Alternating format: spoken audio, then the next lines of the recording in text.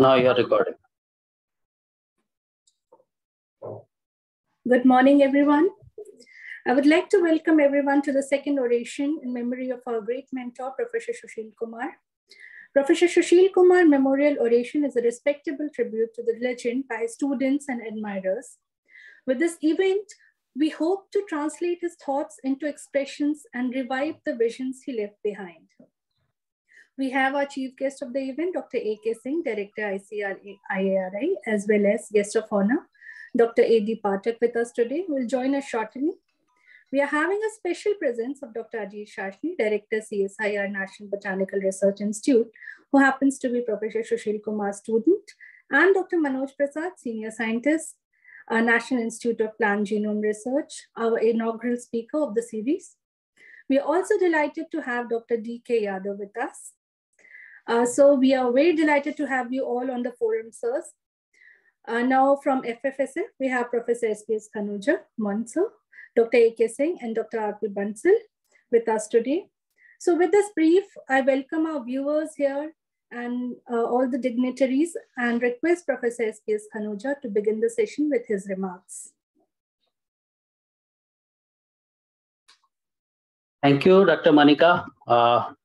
A warm welcome, Dr. Ashok Kumar Singh, who is our oration speaker today on second memorial oration lecture in memory of Professor Sushil Kumar, and all dignitaries who are present here, including Dr. Shasni, Director NBRI, Dr. Manoj Prasad, and we will have Dr. Pathak joining us soon.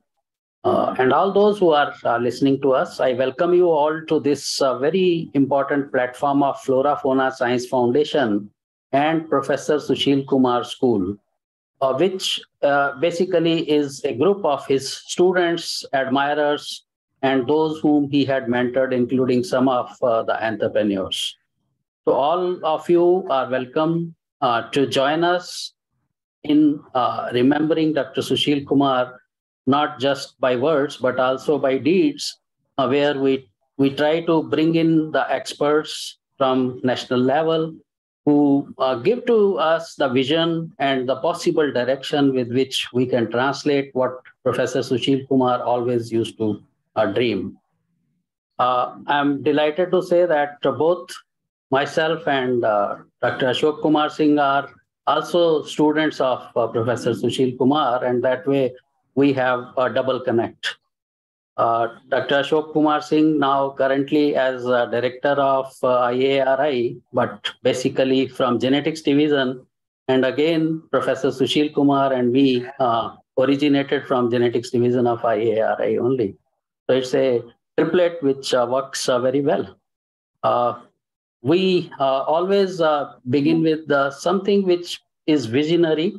But before that, we also remember some of the things about Professor Sushil Kumar. Professor Sushil Kumar, I would say, if I have to define in terms of flora and fauna, he is a blessing of the nature. Somehow I am not still able to digest that he is no more. He lives in me, he lives in us, and we want to keep his torch, always lighted up and take what he used to say or what he used to do with some of the little bits that we can do in his much, much greater vision. Those of you who have not seen Professor Sushil Kumar very closely, let me tell you, he has been a man who never bothered that what facility is lacking, what manpower is lacking, or anything lacking in system. He always believed in that, let's move forward.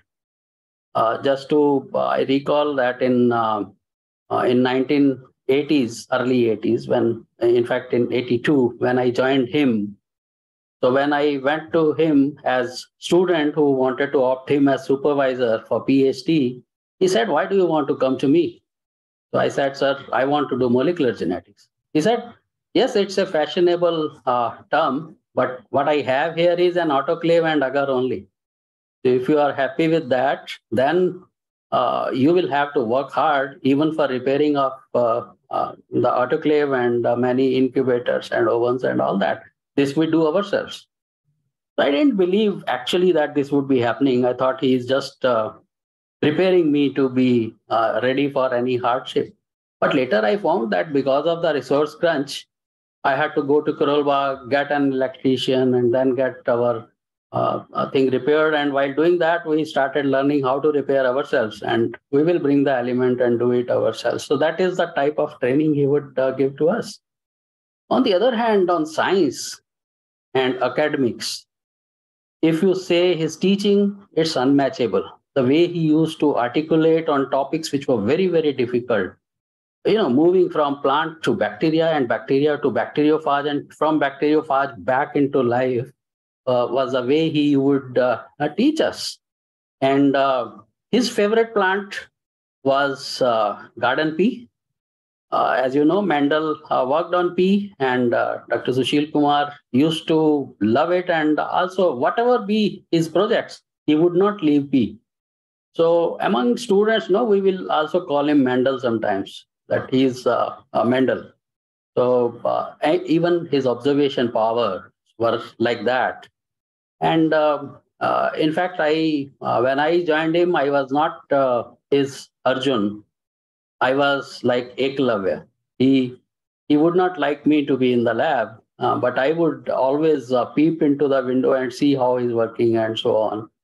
But once I produced the results, the first experiment he gave me is to isolate bacteriophage of rhizobium from field of chickpea rhizobium. And I had to literally scan the whole library, and ultimately I reached to 1936, where I got a method where they had done it. And when I did it, it did not repeat. So I had to literally, for 6 months, I was not able to get any results. And when I got results, I went to him, I showed him the plate that here are the plaques of bacteriophage of rhizobium. He just stood up and patted me and then said, come to the lab. And then onwards, I was his Arjuna. Before that, I had to be Eklavya. So, and that also I feel that was a way of training the students to become worthy of becoming students. Although I have seen him as teacher as well as my boss. So I was his subordinate at IARI, and then he left IARI all of a sudden and went to CSIR. I never knew that I am also going to do it one day. So then it so happened that I also moved after 6-7 years to CMAP, and then established molecular biology laboratory there. Earlier, biotechnology at CMAP was tissue culture, but then we brought in molecular biology. And I had a team of 5 people. Out of those, one is present today here, Dr. Ajit Kumar Shasani, who now is director of NBRI in CSIR. Earlier, he was director at NIPB in ICAR. So that's the lineage that we have. And with this, and also remembering MBB 100, which Dr. Ashok Kumar Singh also would be remembering, it used to be a very different and difficult course for students, but we always try to make it exciting. And the way to do that was that the teacher has to be with students throughout the practicals, and has to be much ahead of time when you are teaching theory part of it. So I'll not take more time. I feel that the topic that has been picked up for today, which is transforming agriculture for the survival of the planet. Now that is very, very relevant, because today we are passing through the phase of agriculture where agriculture itself is getting criticized. I'm not talking of any institution or anything. People, even some lobbies have started saying that agriculture brings in pollution or chemicals and so on, and so many terminologies are coming up. But perhaps this is a time when we have to think that agriculture is not seed to seed. Agriculture is much beyond and much earlier.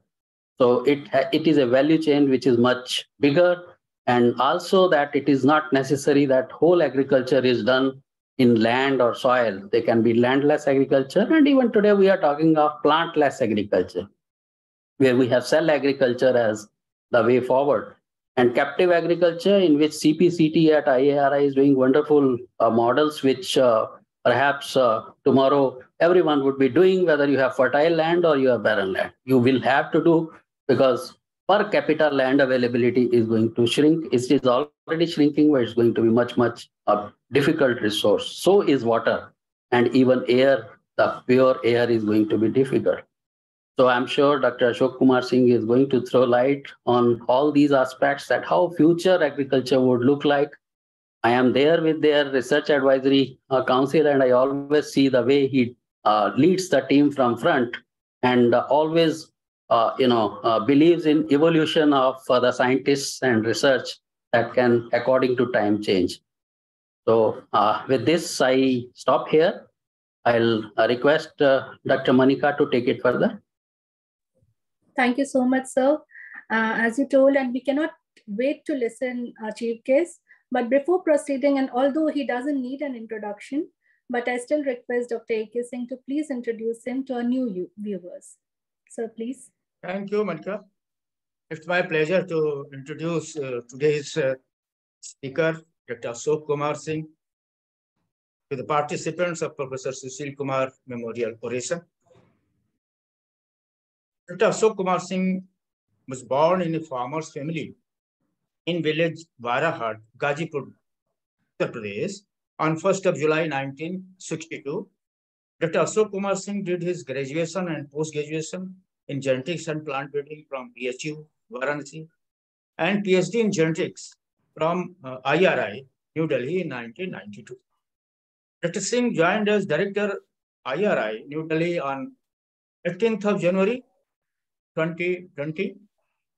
Earlier, he worked as a Joint Director, Research in Charge and Head Division of Genetics in ICAR-IARI, New Delhi, as Professor Khanuja told you. Dr. Singh had been actively involved in basmati rice improvement for the last 2.5 decades. He is associated with development of 13 rice varieties, including 5 MAS-derived basmati varieties. 3 improved basmati varieties occupy about 1.8 million hectares of land in our country, bringing prosperity to millions of basmati farmers.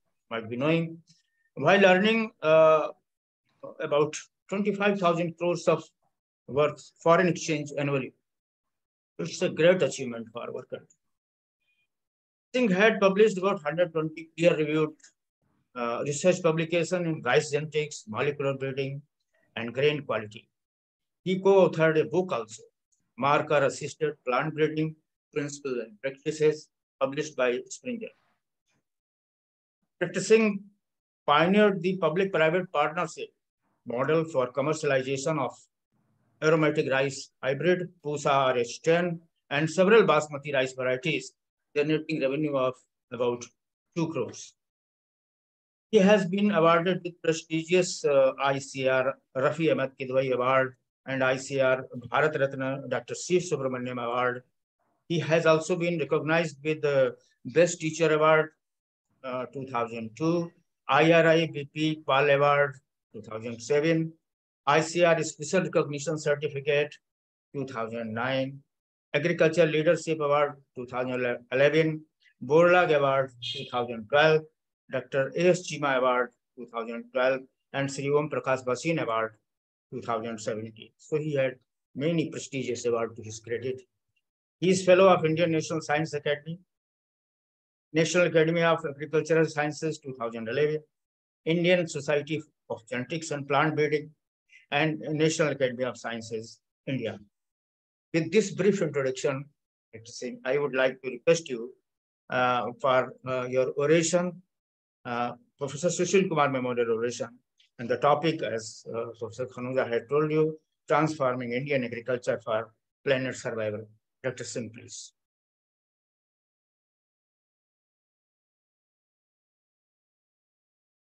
Mute yourself.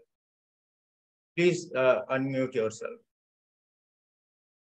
Thank you, Dr. for your kind words. It's my pleasure, and I'm grateful to Flora and Fauna Foundation for inviting me for second Professor Sushil Kumar Memorial Oration. I will share my slides. Let me just try, and I hope it works. This one. Okay, is it there? It's there. So it's working. Please go ahead. It's not the first slide.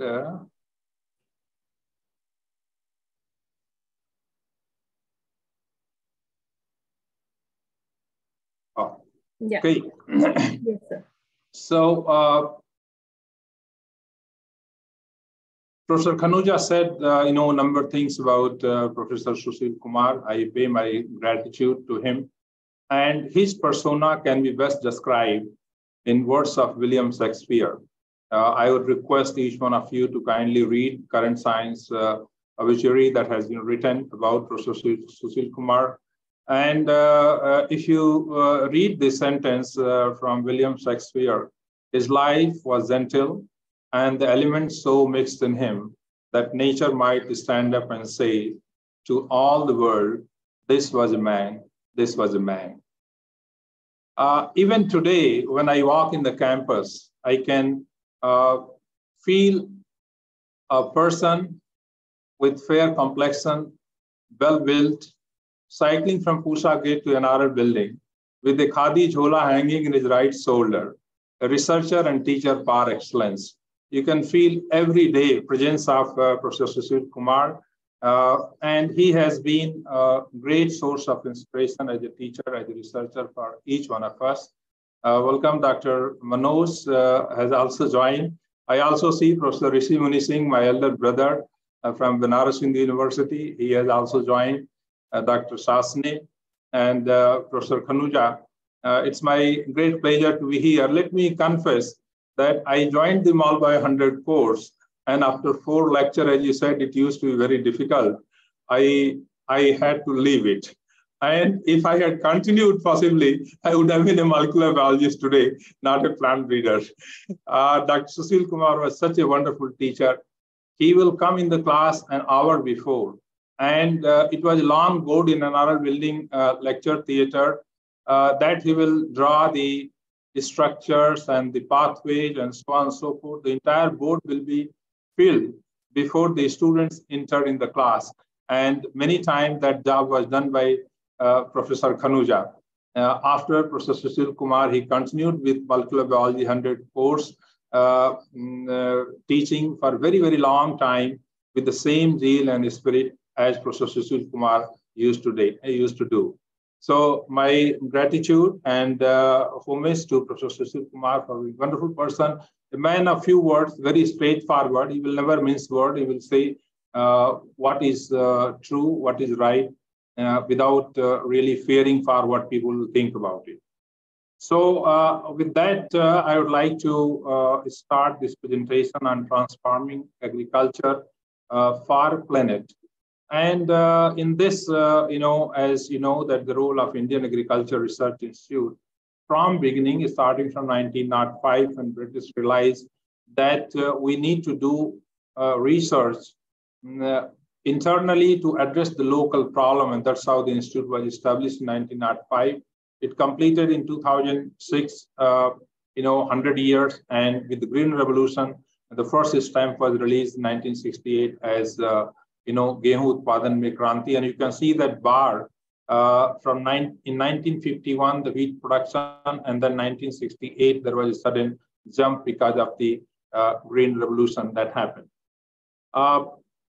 At that point of time, our major concern was having a day meal, and you all remember, at least those the people, even we vividly remember the situations when the red wheat from US used to come under Public Law 480 scheme. And our Prime Minister had to go and request for it. And you can see in this picture, 1966, Madam Indira Gandhi with President Johnson. Later, Lal Bahadur Shastri ji had to go and ask for support in terms of wheat for meeting our food demand. And there has been a long journey since then. If we look at the kind of revolution that we have seen, be it Green Revolution, White Revolution, Blue Revolution, Yellow Revolution, Golden Revolution, Silver Revolution, Brown Revolution, and Gray Revolution. This is what agricultural revolutions that have happened in India that has transformed Indian agriculture. Once I was talking to Dr. Swaminathan and as to why the Green Revolution was named as Green Revolution. This was named by William S. Goud. And Dr. Swaminathan described the reason for it was that it is the green color of plant, the chlorophyll, which has the ability to capture the solar radiation and convert it in the form of carbohydrate through the process of photosynthesis. So this is power of greenness of the plants, and that's how this was called as Green Revolution. If you look at the production in 1950-51, it was just 50 million tons of food grain, and now our current projection for 2023 is 323 million tons, which has increased by 6.4 times. Likewise, in all other commodities, egg in particular, 127 times increase in terms of egg production in the country that has happened. The two crops, still we are lagging behind. One, pulses, we need to do much better. And oil seeds is a major challenge.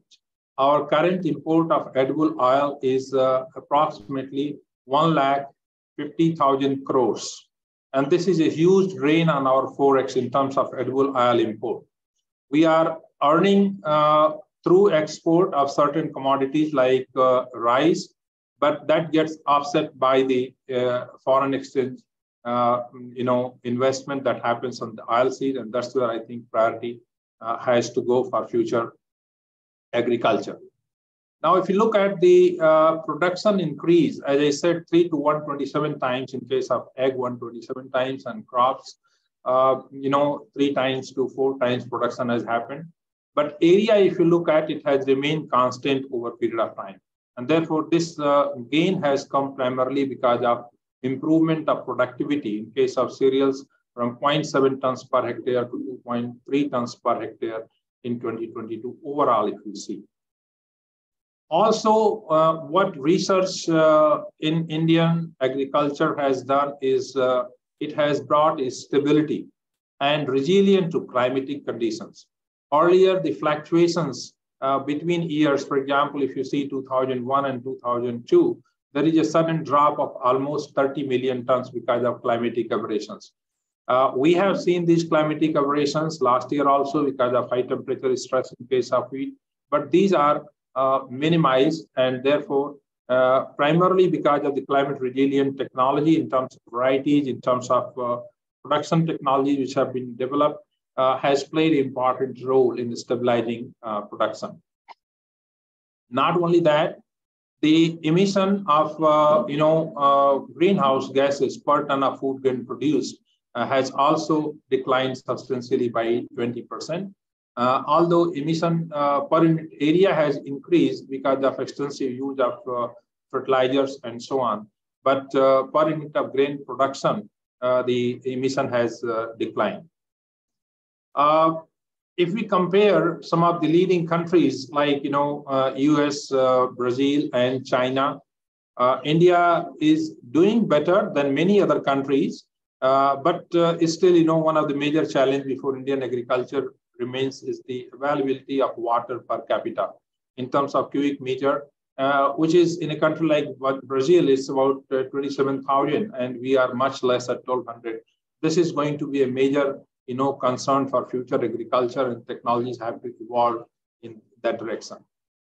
The major challenges of Indian agriculture are therefore decreasing water availability, degrading soil, increasing pests and diseases, intensifying the climate change that is having with higher intensity, and also with the increased incomes, the aspirations of people are changing.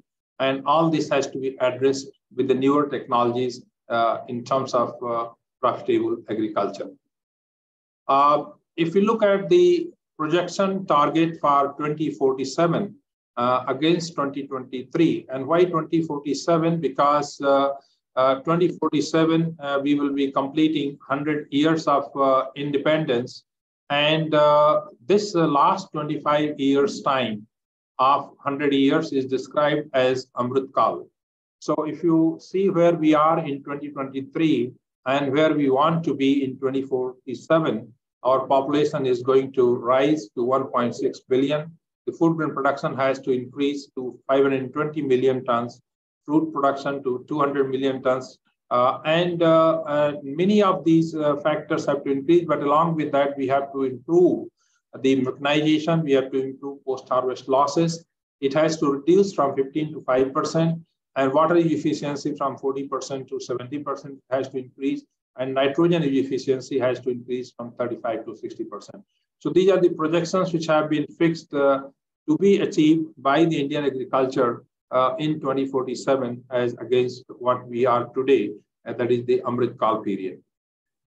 Therefore, to address these problems, I am looking at some of these points which I'm going to address in this presentation in next, say, 35 minutes or so.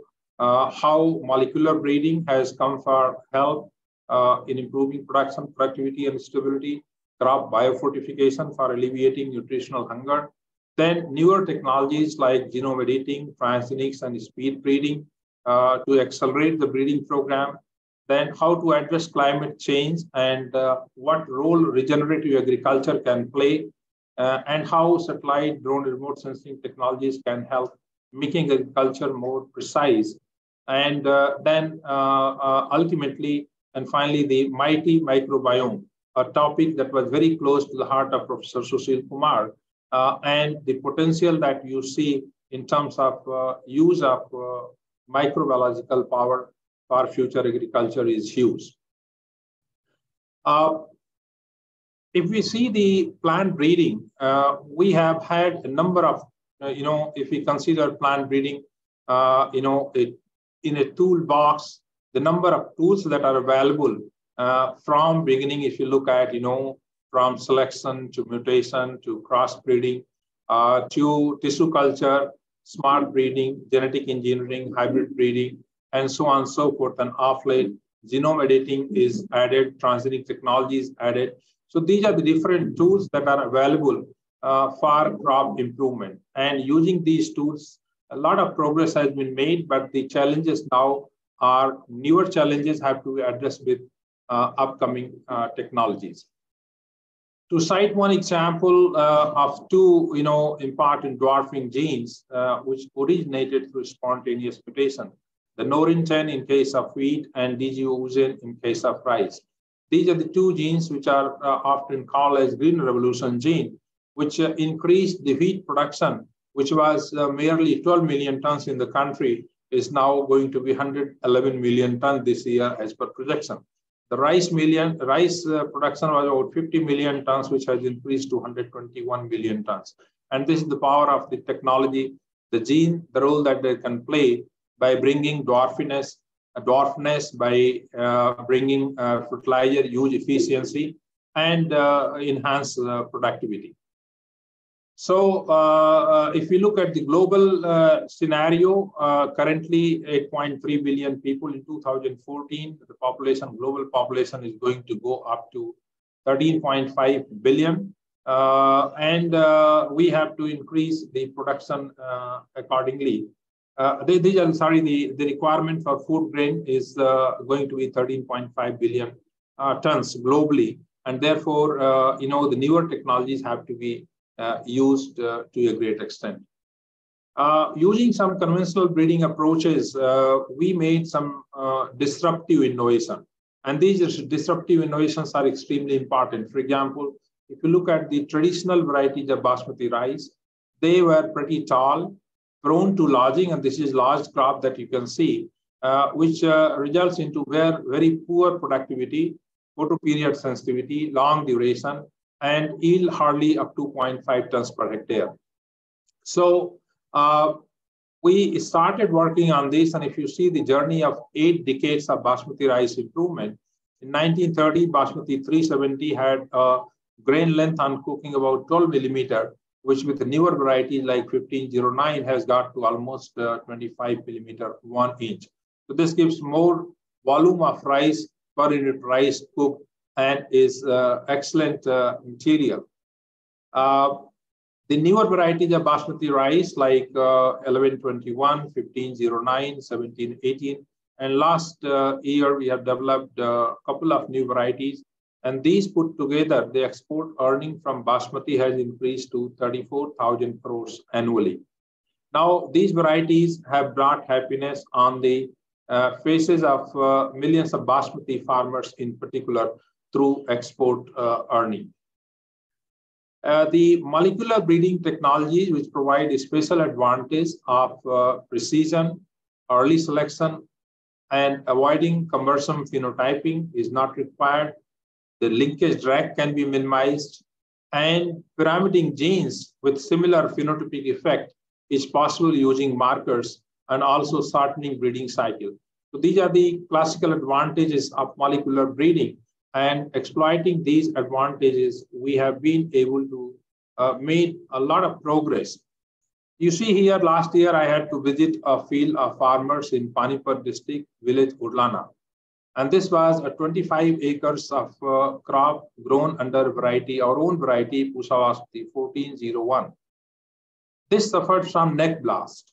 And you can feel that all these panicles have drooped down because the neck blast, the Spiracularia oryzae, attacks the neck of the panicle and panicle breaks. So you can feel the drooping of panicle down. This is not a regular matured crop, but this is a dried crop because of infestation of neck blast. It happened such a large scale, you can imagine the plight of the farmers whose crop suffers like this. And in order to protect the crops, farmers have been using number of fungicides, and particularly tricyclazole is one fungicide they use.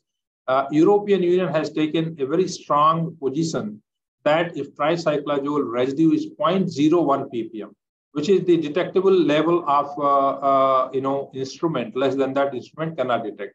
So even at 0.01 ppm, if it is detected, they have returned number of consignment. And therefore, our basmati rice export to European Union has slipped down from 5 lakh tons in 2016 to almost 2.5 lakh tons in 2021. Now, this has been a major challenge. Farmers use tricyclazole to prevent against the blast disease, but this has a repercussion on our export. We have been working in this area for quite some time, and last year we came out with 3 varieties. Pusa Basmati 1886, which is improved version of 1401, Pusa Basmati 1847, that is improved version of Pusa Basmati 1509, and Pusa Basmati 1885, which is improved version of Pusa Basmati 1121. And in all these 3 new versions, we have brought in 2 genes for bacterial blight, XA13 and XA21, and 2 genes for blast, PI2 and PI54. And because of these 4 genes now, you are not required to spray any fungicide and antibiotic on this crop. The crop is safe. The farmers save around 3,000 to 4,000 rupees per acre, which otherwise they used to spend on the protection of crops against these fungus.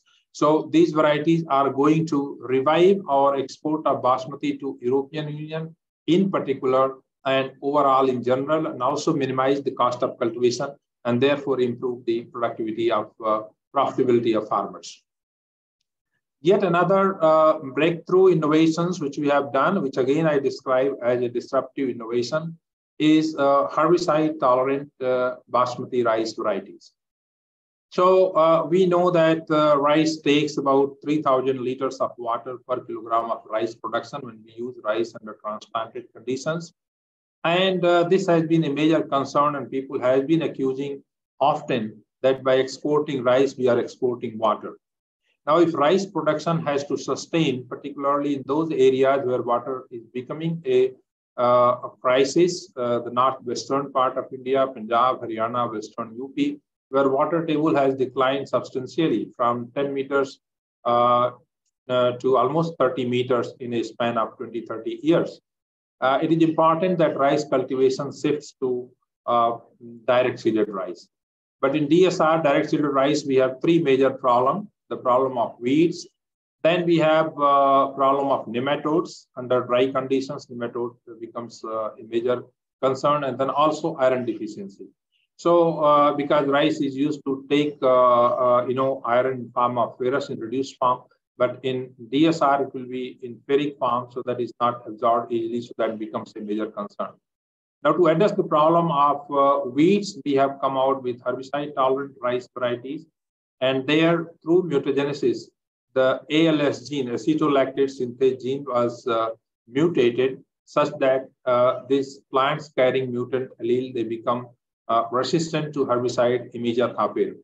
And now we have transferred this gene to two of our basmati rice varieties, Pusa Basmati 1509 and Pusa Basmati 1121.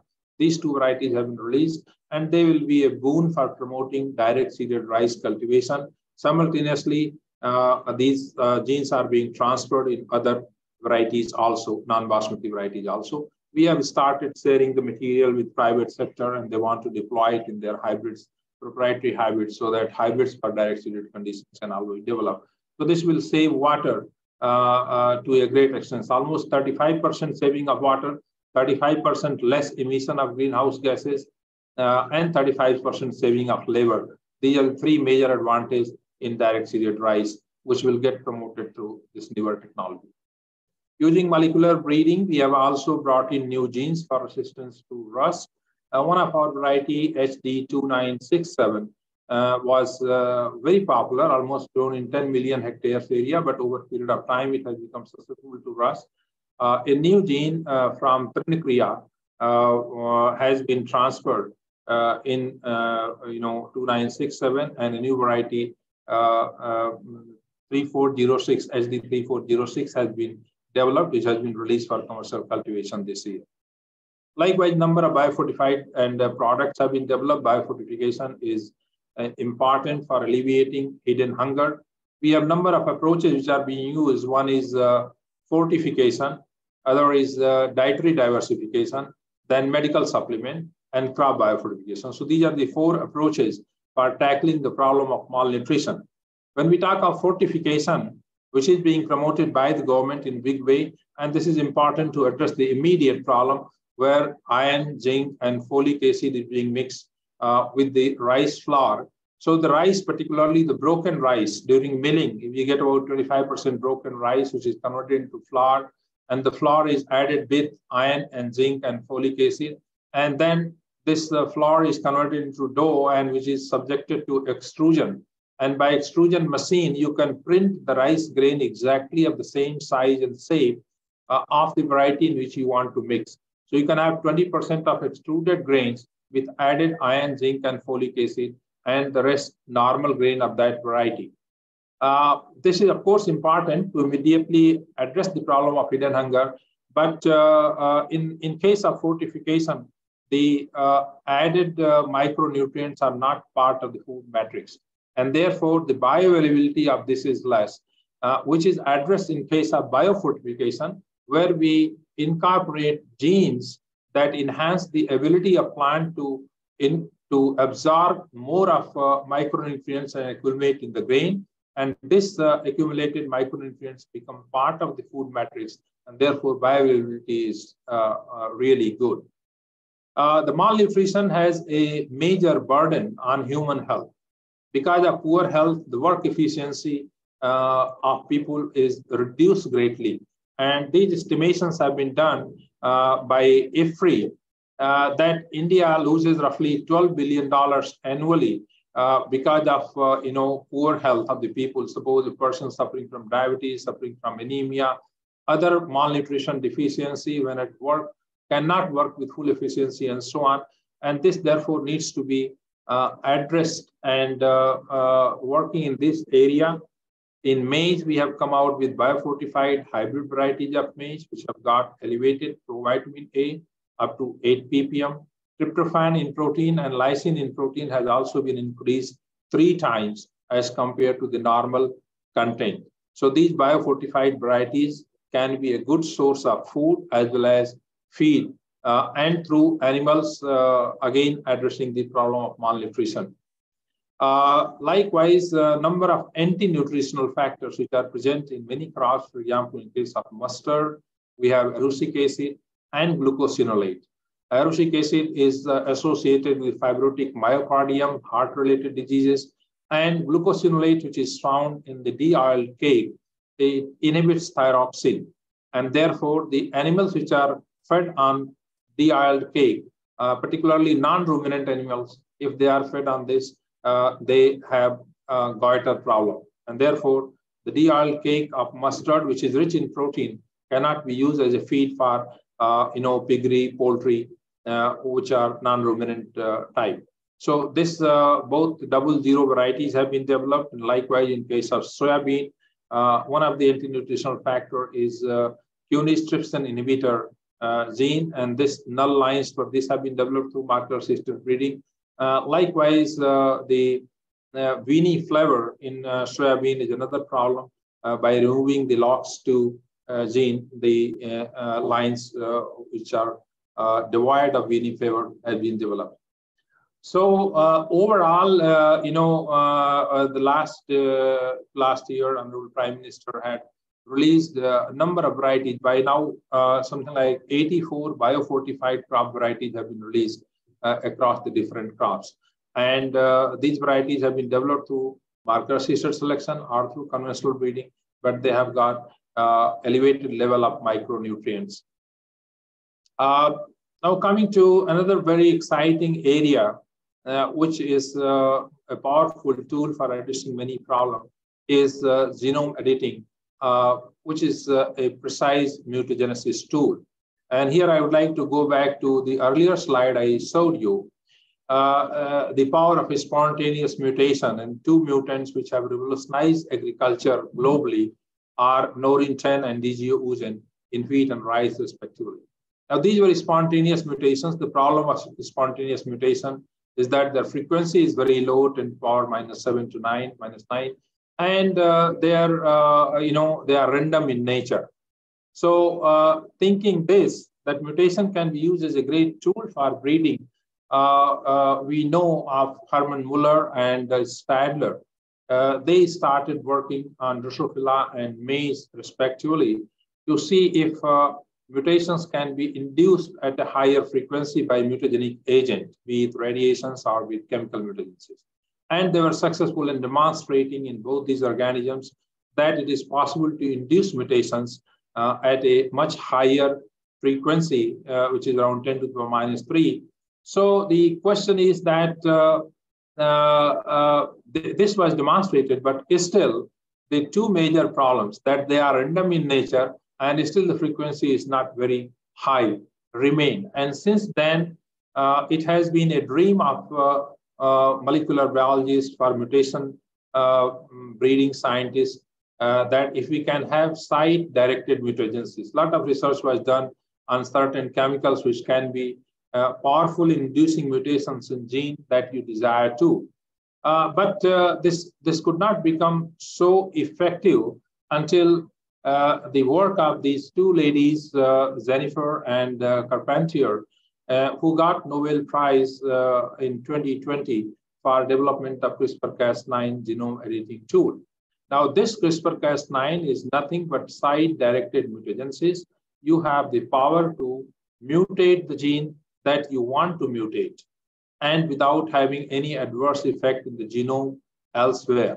So any commercial variety, high-yielding variety, which is suffering from one or two defects, can be rectified.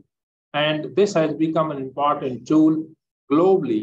If you see that about 231 products have been cleared so far, and in US, 168 genome-edited product applications have been given non-GM status. The crops which are being addressed are many, as you can see here: rice, tomato, maize, soybean, wheat, potato, canola, barley. In all these cases, the products are available, and the traits that are being addressed include agronomic value, date, food and feed quality, biotic, abiotic, stress, herbicide tolerance, and responsive food. In India, also, a lot of intensive work is being done on genome editing. Some of the classical examples which are available globally is high oleic acid soybean, which is already available in the market.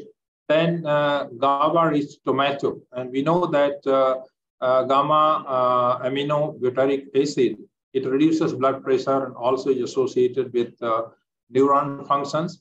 And a glutamate decarboxylase enzyme that converts glutamic acid into GABA. And if editing is done in this gene, it increases the GAD activity. And using this editing, the lines of tomato have been developed and commercialized, which have got almost 15-fold higher GABA content as compared to normal tomatoes. Likewise, in fishes, genome editing has been done, for example, in tiger puffer. The leptin receptor gene, which controls appetite, is knocked down, causing fish to eat more, and edited fish grow 1.9 times heavier in the same time. Another mutation through genome editing in Red Sea bream has been done, where myostatin protein has been altered, and this protein suppresses muscle growth, is knocked out, and edited fish grow 1.2 times larger on the same amount of food. So genome editing has become a powerful tool to address many of these problems, and Government of India has been quite supportive of this technology and has come out with guidelines for safety assessment of genome edited plants and standard operating procedures for regulatory review of genome edited plants under SDN1 and SDN2. These are the two categories where we are not bringing any gene from outside. We are only trying to alter the gene which is present in the plant. The gene that has a protein of known safe history for many, many years. And therefore, the biosafety requirements are not there in these cases, and they have been exempted as per Indian legislation as SDN1 and SDN2 product. However, SDN3 still remains in the category of GM, and SDN3 is you are altering, you can bring a gene, but still you can bring through genome editing, you can have localization of gene to the place where you want, and that way it has got great advantage over the conventional transgenic approaches.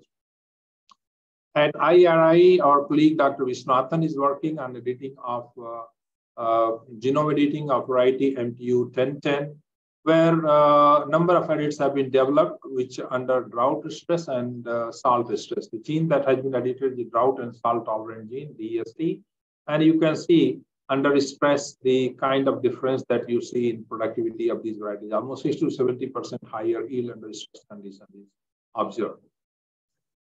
There are concerns in using this technology, and Dr. Sasne is there. We had a meeting very recently to address these issues. And as you know that the technology was first developed by Jennifer and Carpentier. And from there, they jointly filed a patent in European Union. First, they demonstrated it in bacterial prokaryotic system. And they got a US patent on this. But later, at Broad Institute, MIT, Feng Zhang has come out with the demonstration of genome editing in eukaryotic system. And when the applications were filed in USPTA, the priority date goes to Broad Institutes. And therefore, there is a conflict happening between these two as to who should get the patent right. Corteva, on the other hand, has negotiated with both these institutes and has got the right for licensing of the technology. This requires two kinds of license. One is research license. Anybody who is working on genome editing has to have a research license. Without research license, you cannot do genome editing. Unfortunately, in our country, all the labs that are doing genome editing today, they are doing without having research license. Second is a commercialization license, and for that, terms, conditions needs to be negotiated. And since Government of India is supporting a major project on genome editing, almost 500 crores have been announced in the new budget. And this also, along with that, Department of Biotechnology and CSIR, all three institutions, ICAR, are having a joint committee chaired by Cabinet Secretary. So we are working in this direction, how to negotiate on this, and bilateral negotiation with Corteva is on. Also, freedom to operate license mediated by Bill and Melinda Gates Foundation, we are trying our intergovernmental negotiations. While research will go, in the meantime, IP has to be addressed. But most importantly, it is very important that now we should invest sufficient time in research on developing our own IP related to genome editing. One classical example is that, Barnage bar star system, when it came in 1991 by Mariani et al., it got a US patent, but later on, Professor Deepak Quintal Group was able to substantially and modify this technology, and they had their own Barnage bar star system with a US patent. So something of that sort has to be done by researchers in the country also, so that we are not, we are free from the clutches of intellectual property rights. Otherwise, it would be difficult to progress in this area. Speed breeding is another innovation which was done by Australian scientist Lee Hickey. And this allows you to grow as many as 6 crops in a year. Using off-season facility in conventional breeding program, we have been able to get 2 crops or maximum 3 crops. And our predecessors were very wise in initiating off-season nursery for each crop. For example, at ICAR-IARI, for rice, we have Aduturai down south. For wheat, we have Wellington again, and also in Lahore Spiti. For maize and for Dharwad, for pulses. So these off-season nursery were allowed and established in order to take 2 crops at least in a year. But a speed breeding facility provides 6 to 7 crops in a year. And so one such very good facility, speed breed, has been developed at ICAR-IARI. This is International Rice Research Institute Regional Center. And this has come up, this facility, where we can have about 4 to 5 crops of rice in a year. The facility has its great advantage, but of course, it's an expensive facility, and to maintain, because electricity cost, etc., is high, particularly in the climatic conditions which have major extremes from 4 degree to 45 degree. But a speed breeding facility in places like Hyderabad and Bangalore would be really situations to expedite the entire process. GM crop for sustainable food production system, although you keep hearing a lot of opposition now and then, but the kind of transformation and the life-changing advances which were made by the GM crops, particularly BT. As we know, India, we grow about 12 million hectares area under BT cotton, and it is all BT cotton 100%, and that has helped in reducing the pesticide use, enhancing productivity. Of course, problems of other pests like pink bollworm has come, and then whitefly has come, but that has nothing to do with, not because of this BT technology, these pests have come, they have come. Otherwise, they can also be addressed by the technology. This is still relevant, the transgenic technology, and SDN3 is still relevant because genome editing can be carried out only for those genes which are native to plant. But if you want to bring a bacterial gene, it has to come from bacteria, and the transgenic is the only route. Their genome editing cannot help. So I think this is again a very powerful tool, and as and when it is necessary, it should be used and with equal emphasis given to this. Now, shifting the gear from the genetic innovations, I will now talk about climate change and regenerative agriculture, which is again a very important area, and a lot of development globally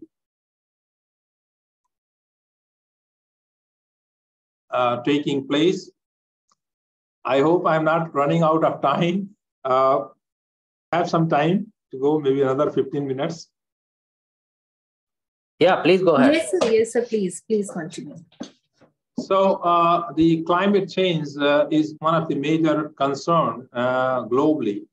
And in India, from agriculture, we have about 4.8 million tons of carbon dioxide equivalent greenhouse gas emission that happens. Under Paris Agreement, India has given a commitment that the intensity has to be reduced by 30 to 35% by 2030 at the base level of 2005. In COP26, Honorable Prime Minister has taken a pledge to get a net zero emission by 2070. So there is a need to reduce greenhouse gases from agriculture as well. Although if we look at the per capita, greenhouse gas emission is still much lower in India as compared to countries like China, US, and United European Union. So how do we do this? And we all know that carbon is the basis of life. Life starts from carbon. You talk of DNA basis. They have carbon, sugar has carbon, and without carbon, there is no life. Now, how we can preserve carbon? What is the major pool of carbon, reservoir of carbon that is soil. If you talk of agricultural land, this is the biggest reservoir of the carbon where carbon sequestration can be done. How it can be done in this context, we are partnering with one industry called Grow Indigo. And Grow Indigo is a joint venture between an American company, Indigo, and Indian company, Mahiko. They have initiated this joint venture, and IRI has got a partnership with them to do research in the area of carbon credit, carbon farming, and carbon trading. How this can help farmers, and how farmers can be incentivized if they go for using regenerative agricultural practices.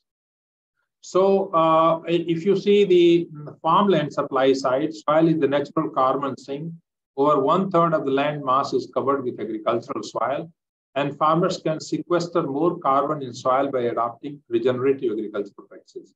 What are those regenerative agricultural practices? I will come little later. And from the corporate side, the corporates are increasingly looking for ways to offset their emission. So a corporate, in the sense you talk of aviation industry, which is flying aeroplane, it has to burn fuel. Food and beverage industry, it has its own footprint. Take, for example, KFC and the amount of chicken that it consumes in the restaurant, and the production of those chicken, if you calculate backward, how much emission happens and so on and so forth. So every industry has got its carbon footprint on the environment. The industry now have to get green rating. Now, if they can't reduce their footprint of carbon, they have been given an option that they can buy the carbon credit from other sources wherever it is available by paying money.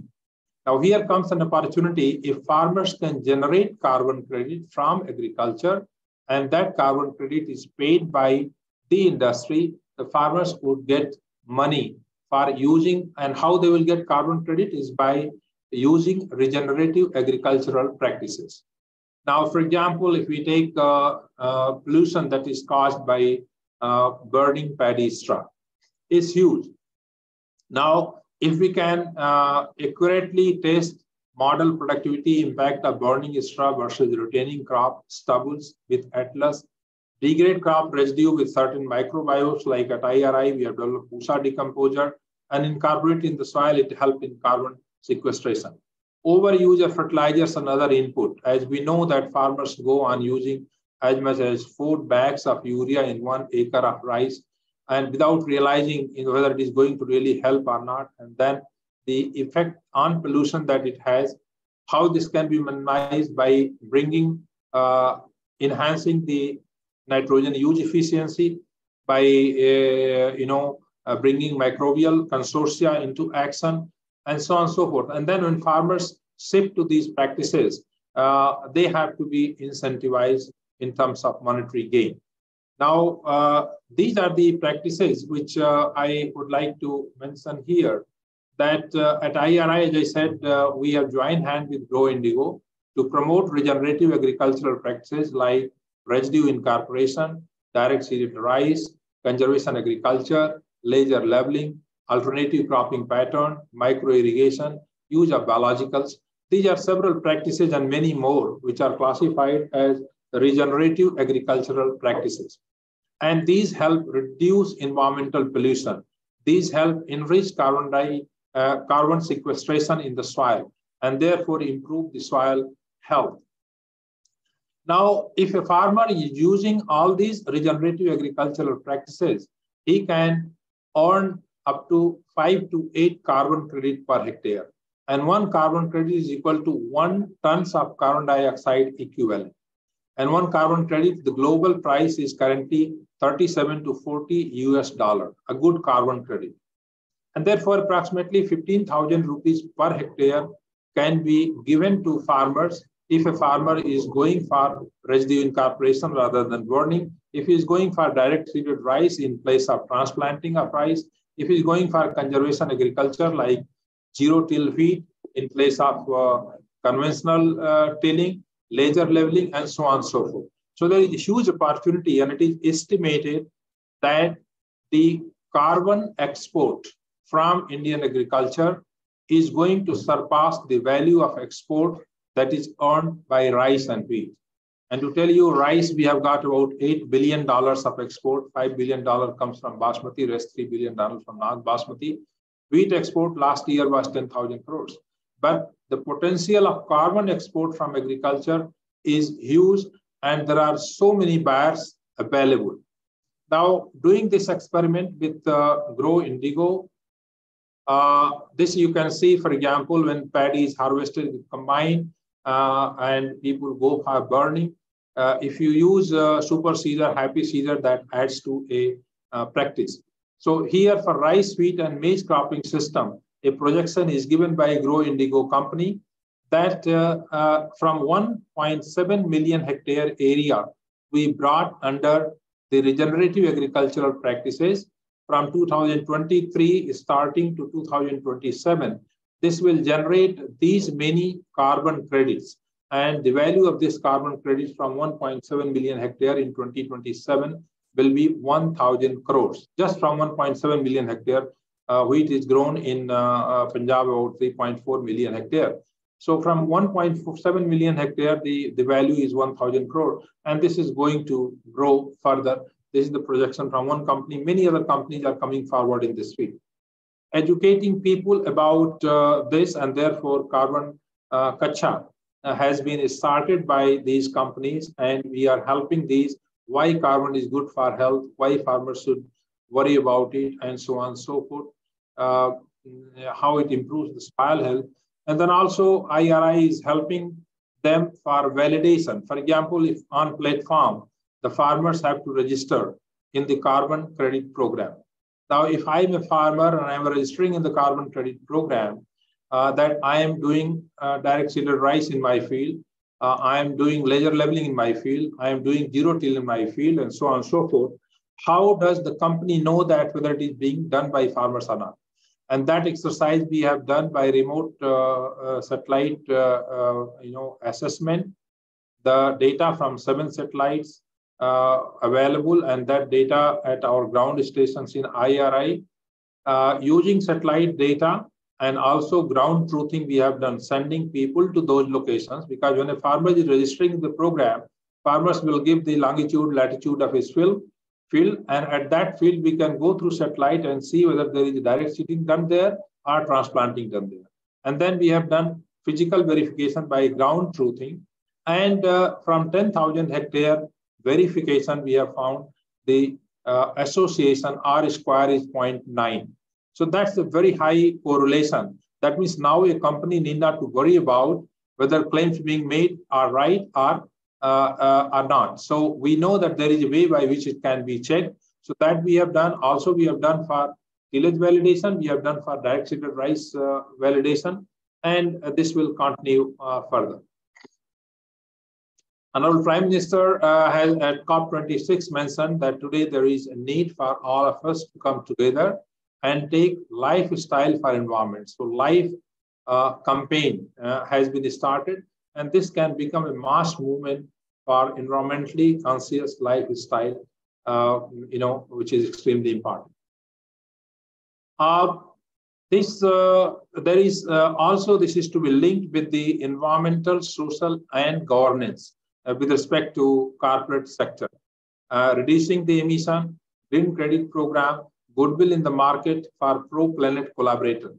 And on the other side, from market opportunities, increasing demand for low carbon goods, environmentally conscious purchase, and product differentiation. So now, for example, when comes November or October end, there is the burning of paddy straw in Punjab and Haryana and Western UP. And the pollution comes to Delhi, everybody starts making hue and cry. Now, as a citizen, everybody is in trouble. But if you are provided a clean air to breathe, that the farmers do not burn paddy straw, how are you going to contribute to this? Is also a social responsibility of every individual citizen. And therefore, the program which is initiated is, for example, low carbon rice. And the first batch of low carbon rice has been procured for sampling. And low carbon rice, for example, is a rice that is produced using all regenerative agricultural practices which have reduced impact on greenhouse generation. Now, if there is a brand of low carbon rice as a consumer and as a responsible citizen to take advantage of good environment, we need to pay more so that farmers get money and farmers does what you want. So now this program has been initiated, and the low carbon rice packaging are going to come in the market very soon. And this will come from a guided and monitored cultivation procured from carbon program of farmers, because farmers are registered. So paddy is procured from their field. It is processed, monitored by expert, branding claims is backed by science, and then it is packed as per consumers' demand. And therefore, there is a premium associated as far as payment is concerned per kilogram of rice. And this also contributes to social responsibility of every citizen, and farmers get more money from this. Now coming to another very important area, and that's application of remote sensing, particularly use of drone in agriculture. When we talk of drone application in agriculture, general perception is that drone can be used for spraying insecticide, pesticide, fungicide, and so on. But other than that, there are several applications of drone. For example, with the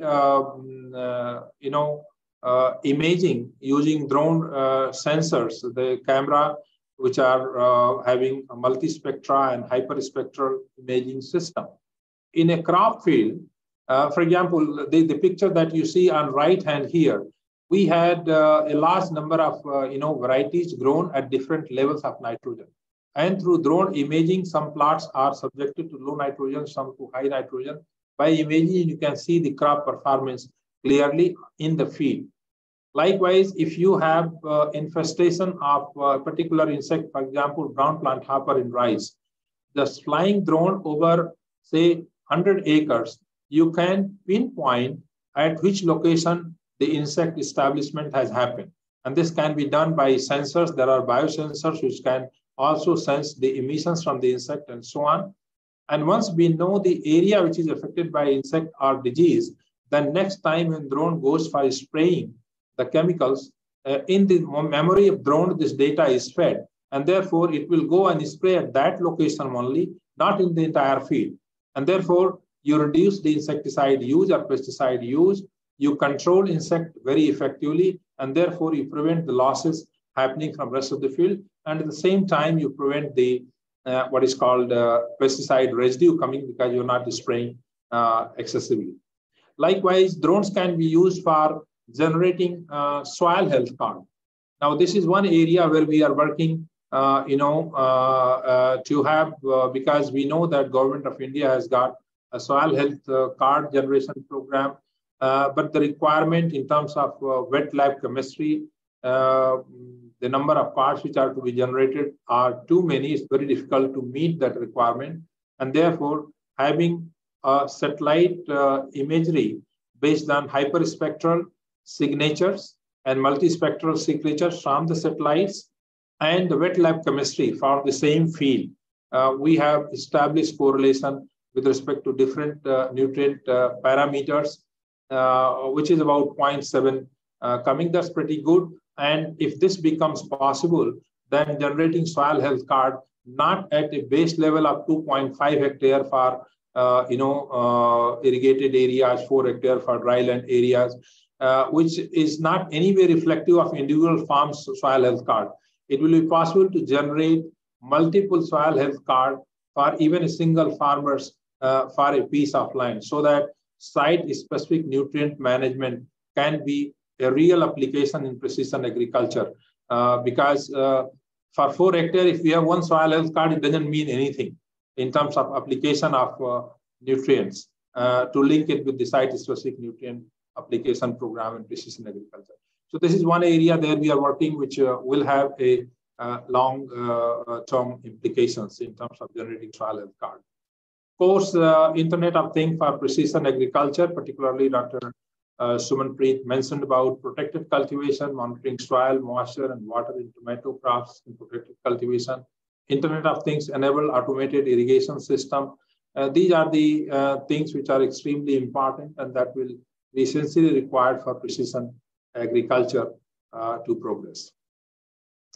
Coming to microbiome, power of microbiome, and this is one area where Professor Sushil Kumar has worked throughout his career, particularly on Escherichia coli, on Azotobacter, and also initiating work on host-symbiont mutagenesis to identify better combinations of host and symbiont, which can help in fixing the nitrogen in particular in the roots of the plants. Now, we know that host plant fitness, health, and productivity depends on diversity of microbial network, and developing and commercializing microbial product based on the new knowledge and information of microbiome is extremely important. The nitrogen fixing bioinoculant share is 79% with a value of US $1.5 billion, which is likely to double by 2024. If you see the microbes for use in agriculture has been there for pretty long. The US company started nitrogen in 1900.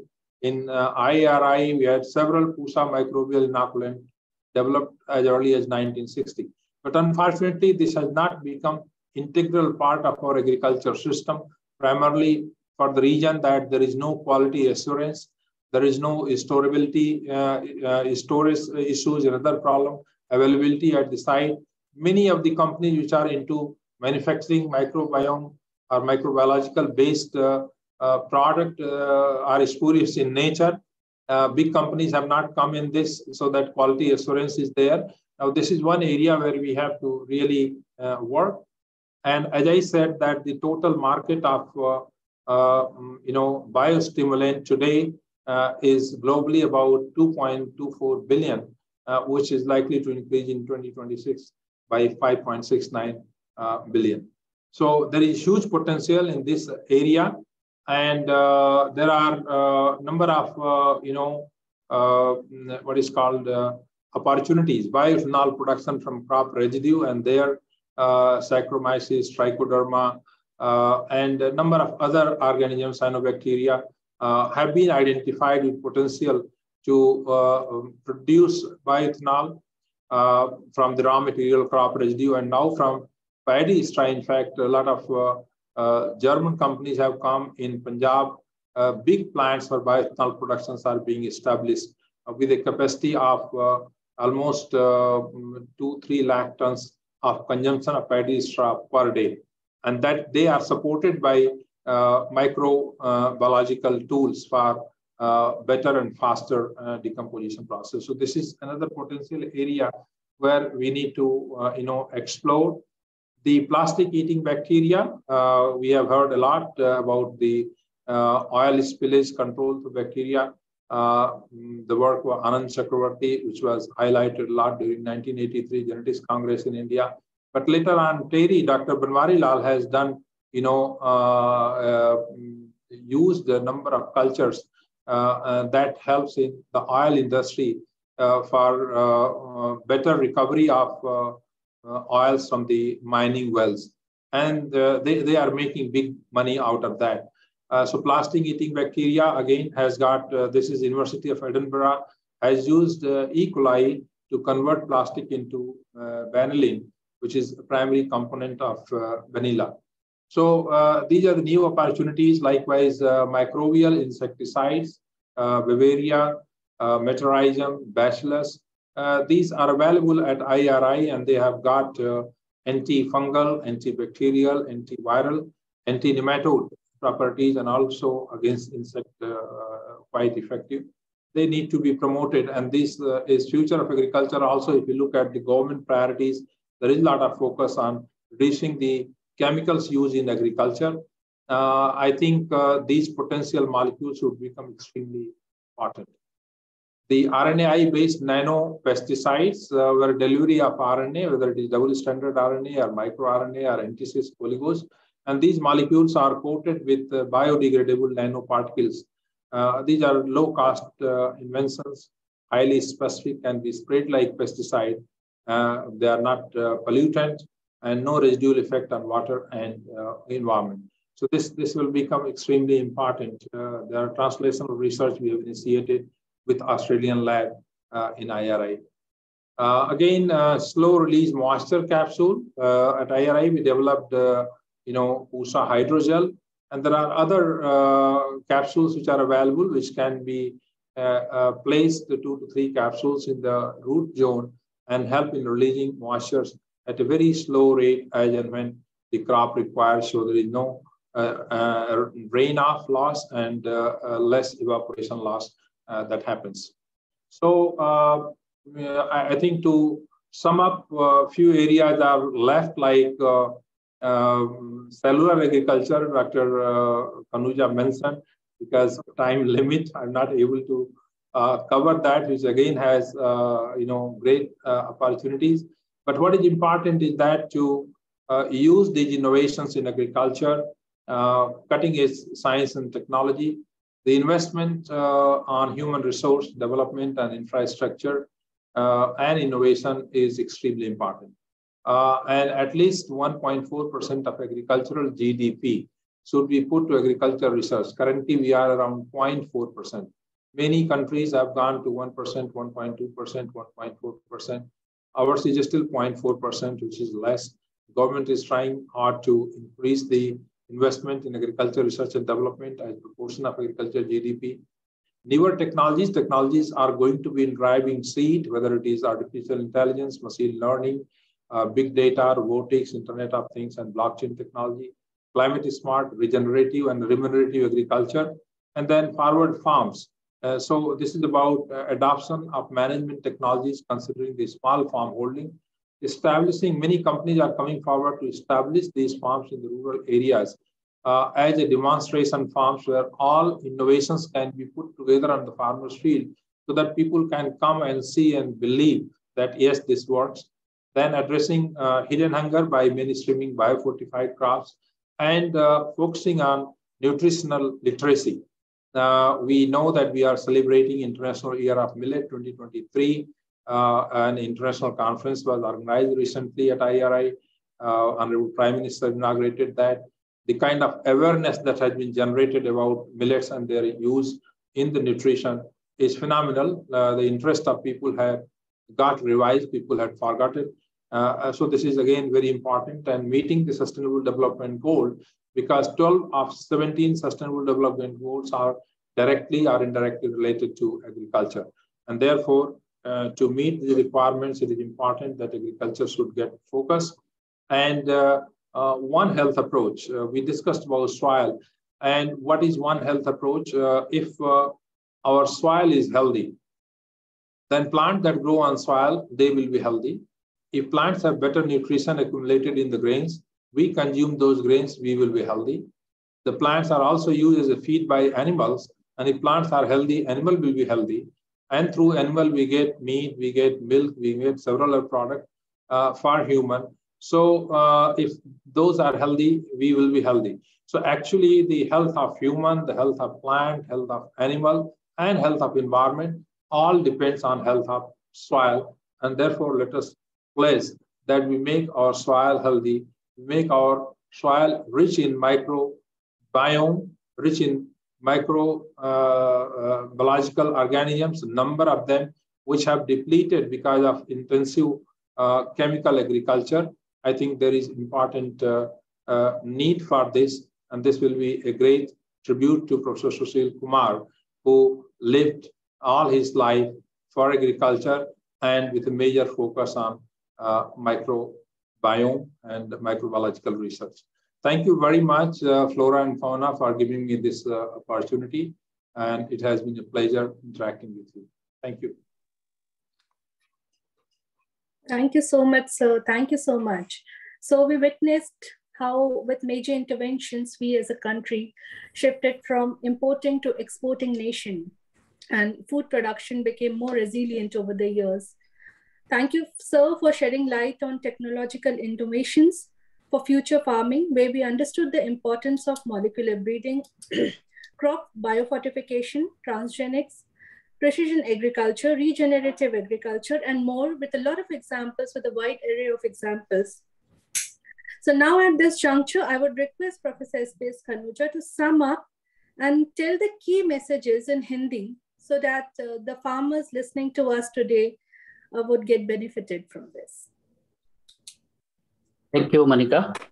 Thank you, Professor Ashok Singh.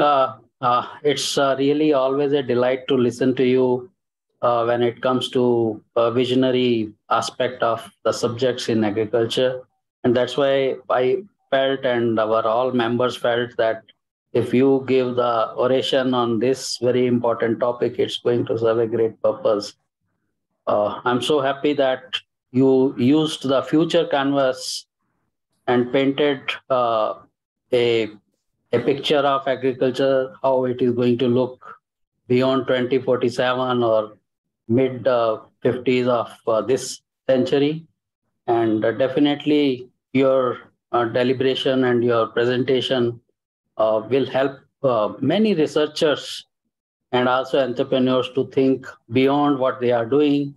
And as Manika said, we have also many entrepreneurs who would like us to describe to them what you said in our national language, Hindi, Matra Bhasha Hindi. So I'll try to summarize, although I might miss some of the points, which perhaps if you would like, you can point out also. So Professor Singh in this oration started with a dilemma of food versus population, and described that how various kinds of revolutions in agriculture, right from green to yellow to brown to gray to blue and so on, happened, and why they were named so, and what quantum jump it was able to produce with the existing technologies. And from there, he also came to basmati. So this thing, if I explain to our entrepreneurs, doctor Singh ने ये बताया हमें कि जो भोजन है, जो आहार है, वो हमारी एक आवश्यकता है, और कृषि उसको किस तरीके से पूर्ण कर सकती है, और उस कृषि द्वारा कैसे प्रौद्योगिकी उसमें एक बहुत बड़ा अंतर ला सकती है.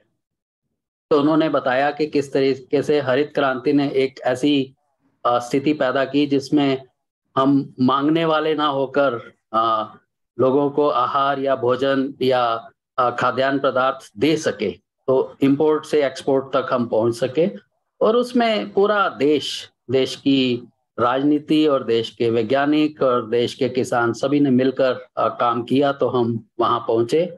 और वहां से जब हम गुणवत्ता की ओर बढ़े और ऐसी कुछ फसलों की ओर जो बहुत अच्छा एक तरफ तो उसको रूप दे सकती है, दूसरी तरफ एक्सपोर्ट वैल्यू और अधिक बढ़ा सकती है. इसमें एक व्याख्यान पहले भी डॉक्टर सिंह ने दिया था बासमती चावल पर, कर किस तरीके से ये एक मोती है जो कि खुशबू भी देता है और आपको लक्ष्मी भी प्रदान करता है. तो उसमें किस किस तरीके से ना केवल खुशबू तक हम रहे, उस फसल को किस तरीके से हम पानी, जो एक बहुत बड़ा रिसोर्स है जिसमें अब कमी होनी दिखाई देनी शुरू हो चुकी है, और उसको हम उसके लिए ज़्यादा अच्छा बना सकते हैं, कम पानी में ज़्यादा फसल उगा सकते हैं. और उससे आगे बढ़े जो 2021 में प्रधानमंत्री द्वारा बायो फोर्टिफाइड क्रॉप्स, जो कि आपको याद है जो फ्लोरा फोना का एक पूरे वर्ष का थीम रहा है, पोषण से रोशन, वो उसी में ही समा जाता है कि किस तरीके से कुछ इस तरीके की फसलें हो सकती है जिनमें हम कृषि द्वारा, कृषि की रिसर्च द्वारा या अनुसंधान द्वारा उनमें वो वाले गुण ला सकते हैं, वो पौष्टिक चीजें ला सकते हैं, जिससे न केवल हम अपनी भूख मिटाएंगे बल्कि हम अपने एक स्वास्थ्य के लिए भी उनका उपयोग कर सकते हैं. और उसी का एक स्वरूप निकल के आया है जो इंटरनेशनल ईयर ऑफ मिलेट्स 2023 बनने जा रहा है, कि मिलेट्स का उपयोग भी हम करें और मिलेट्स में आगे रिसर्च भी हो, अनुसंधान भी हो, जिससे हम उसको और अच्छे रूप दे सके. और जो एक आजकल विश्व स्तर पर बात की जाती है सुपर फूड्स की, वो मिलेट्स और एक एंशिएंट ग्रेन्स या सूडो सीरियल्स, इन सब के कॉम्बिनेशन से बन सकती है.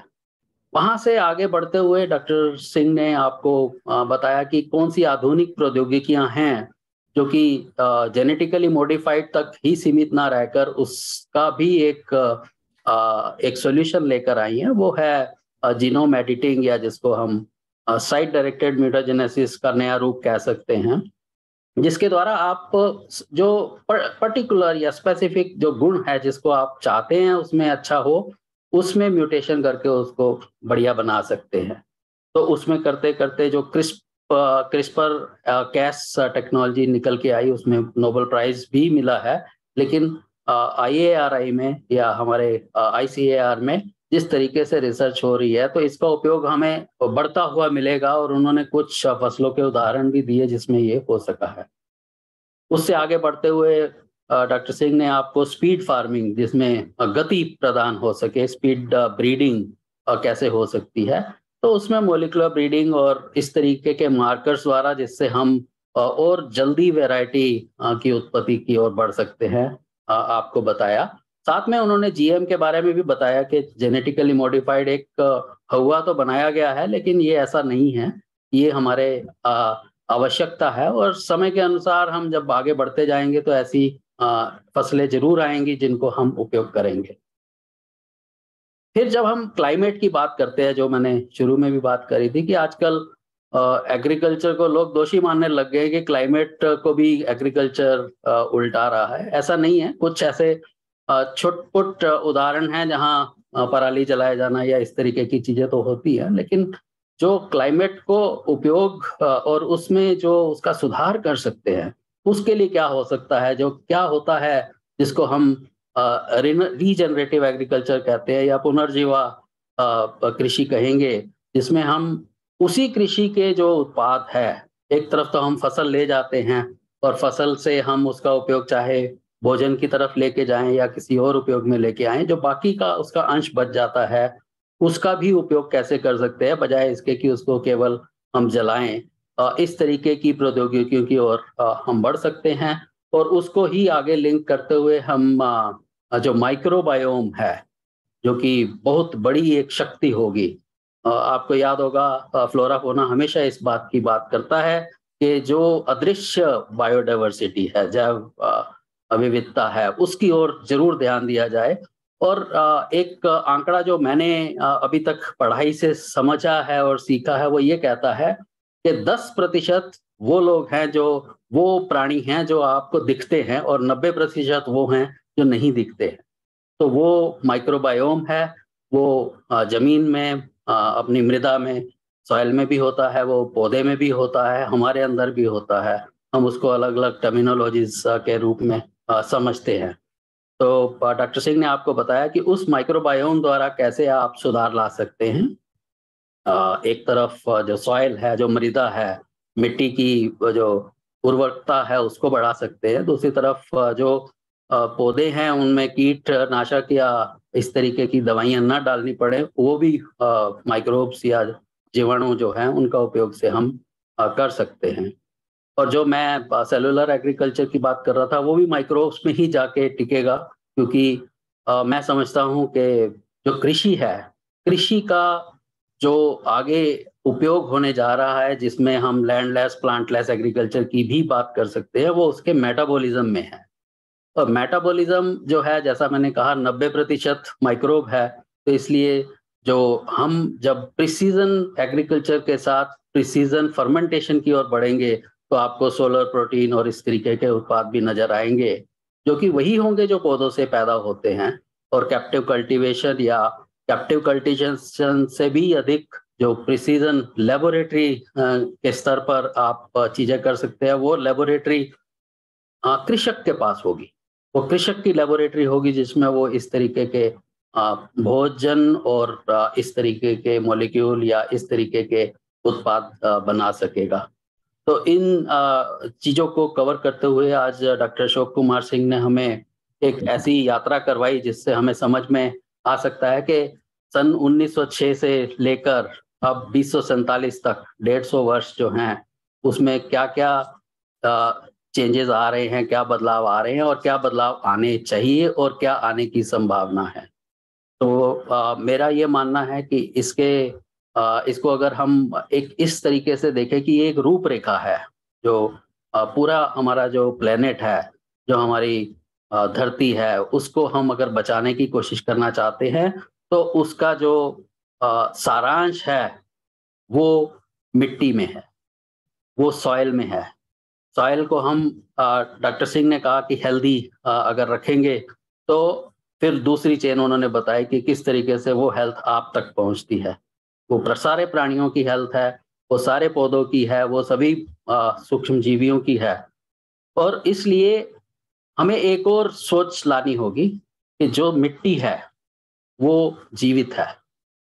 अगर हम मिट्टी को मार देंगे तो फिर मिट्टी एक केमिकल बन जाएगी। तो बजाय ऑर्गेनिक और केमिकल फार्मिंग और इस तरीके की टर्म्स करने के बजाय अगर अब हम कहें कि जीवित कृषि करनी है, जिसमें मिट्टी को या सॉइल को जीवित रखेंगे और वो समझेंगे कि वो जीवित कैसे है, जिसमें माइक्रोबायोम है, जो जड़ों के आसपास है, राइजोस्फीयर उसको बोलते हैं, जो जड़ों के दूर है उसको फ्री लिविंग बोलते हैं, और जो उसी मिट्टी से पौधे के ऊपर आ जाता है जिसको फिलोस्फीयर या फिलोप्लेन और कई टर्म्स में बताया जाता है, यही वो मेटाबॉलिक प्रोसेसेस हैं जिससे कृषि एक नया रूप ले लेगी। हम अगर सूक्ष्म जीवियों से सीखते हुए पौधों तक ले जाएंगे और पौधों से अपने तक ले आएंगे तो यही भविष्य है हमारे कृषि का, जो प्लेनेट के सर्वाइवल के लिए, हमारे प्लेनेट या हमारी धरती को बचाने के लिए बहुत ही आवश्यक है। तो मेरी आशा है कि मैंने इस पूरी जो डॉक्टर सिंह ने बात कही उसको थोड़ा बहुत वहां तक पहुंचाया है, हिंदी में हमारे एंटरप्रेन्योर्स और किसानों तक भी। तो डॉक्टर सिंह, अगर आप कुछ इसमें ऐड करना चाहें, कुछ और जोड़ना चाहें तो जरूर कहें। नहीं सर, कुछ नहीं बचा, आपने बहुत अच्छी तरह से सब समराइज किया है, ऐसे नहीं लगता। हमारे साथ भी आए हुए हैं और डॉक्टर अजीत शासनी भी हैं, दोनों ही हमारे गेस्ट ऑफ ऑनर है। मैं उनसे कहूंगा कि अगर वो कुछ शब्द कहना चाहें इसमें तो आवश्यक है। डॉक्टर मनोज।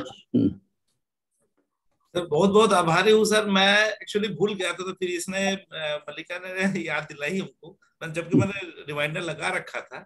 अच्छा। मैं सर सबसे first Sushil Kumar oration lecture दिया था और मुझे बहुत अच्छा लगता है इससे जुड़ते हुए, और आज बहुत कुछ नया कुछ हमको सीखने को मिला डॉक्टर ए के सिंह के टॉक के बाद। क्योंकि हम चूंकि मॉलिक्यूलर बायोलॉजी करते हैं तो हमें वो अदर पार्ट जो है फील्ड वाला, एक्सटेंशन वाला, उतना एक्सपोजर नहीं है। बाकी इनका लेक्चर बहुत ही मतलब अच्छा था, इस बारे में हमको ज्ञानवर्धक हुआ इस एरिया में। तो बहुत बहुत धन्यवाद sir for delivering this interesting and excellent talk. So that's all from my side. Okay. तो डॉक्टर अशोक, पिछली बार जो लेक्चर था ओरेशन, उसमें डॉक्टर मनोज प्रसाद ने बात की थी फीडिंग 10 बिलियन बाय 2050, तो वो इनका टॉपिक था। और मुझे ये बताते हुए खुशी है कि जो जिस थीम में हम उस समय चल रहे थे वो कृषि से खुशी था, उससे पहले पोषण से रोशन था, उससे पहले खेत से सेहत था, और अब की जो चल रहा है जिसमें आपने ये शुरुआत करवाई है हमारी, ये है फसल से सफल, कि फसल से कैसे सफल हो सकते हैं हम। तो उसमें आपने जो भविष्य दिखाया है वही इसका एक सारांश बन के आएगा। Thank you sir, thank you. So we have one more authority on the subject. Shashni sir is here if he wants to say something. So just a few words because you're a student, Sushil sir. First of all, let me tell that grateful to you, sir. As both the sirs, both are my teachers. I can say that. Dr. Khanuja sir as well as A.K. Singh sir. I have worked closely with him and I have listened to him earlier also. Always कुछ ना कुछ अच्छा सीखने के लिए मिलता है sir आपसे। और राइस की केस में मैं हमेशा बोलता हूँ the father of rice, modern rice. तो ये सिंगल सेंटेंस मेरा सब कुछ बोलता है। और राइस के हम तो देश को आत्मनिर्भर करने में और एक्सपोर्ट करने में जो आपका हाथ है, तो उसके लिए सदा ही सब लोग रिमेम्बर करेंगे आपको। आप ऐसे मार्गदर्शन देते रहेगा हम लोगों को भी, हम कुछ आपके जैसा रिसर्च करके आगे बढ़ सके, और आपसे बहुत कुछ सीखने के लिए मिलता है। Thank you. Thank you, sir. Thank you. I got the opportunity to listen to you again, but always there is something new. कुछ ना कुछ नया मिलता है। Thank you very much, sir. Thank you, sir. Thank you, sir. Thank you for. So now we would like to present a plaque of honor to Dr. A.K. Singh, sir, to honor him as distinguished member of FFSC. Can we do that? Yes, please. So would you like to shed a few lines on this? Yeah. So Dr. Singh, as you have always backed us up for many of our activities, and your own scientific contributions go into transforming agriculture in a big way, we would like to honor you with this plaque of honor for this lecture, as well as having you as distinguished member of Flora Fauna Science Foundation, where we will like you to accept to be on our knowledge board, and also keep guiding us for how we can move forward. Congratulations and thank you so much for being with us. Thank you so much. It's a real great honor for me, and I'm so happy and so delighted. Thank you so much. Thank you, sir. So now at this juncture, I would request Dr. A.K. Singh, sir, from Flora Fauna Science Foundation for the vote of thanks. सर्वप्रथम मैं आज के speaker doctor Ashok Kumar Singh का हृदय से आभारी हूं कि उन्होंने अपना बहुमूल्य समय निकालकर हम लोगों को नई नई जानकारी दी, खासतौर से एग्रीकल्चर के विषय में बहुत सी प्रगति हुई है और होनी है। जैसा कि आपने बताया वे फॉरवर्ड में जो नए आयाम है वो वास्तव में हम लोगों के लिए मतलब जो भी जहां तक हम सोच सकते हैं उससे भी बियॉन्ड चीजें हो रही हैं और आगे होंगी, और इसी से हमारे प्लेनेट का सर्वाइवल संभव होगा। आपने सही कहा कि to feed multi-billion population, not only of India but the world, these transformation in agriculture are required, and thank you for sparing your valuable time for this very informative lecture.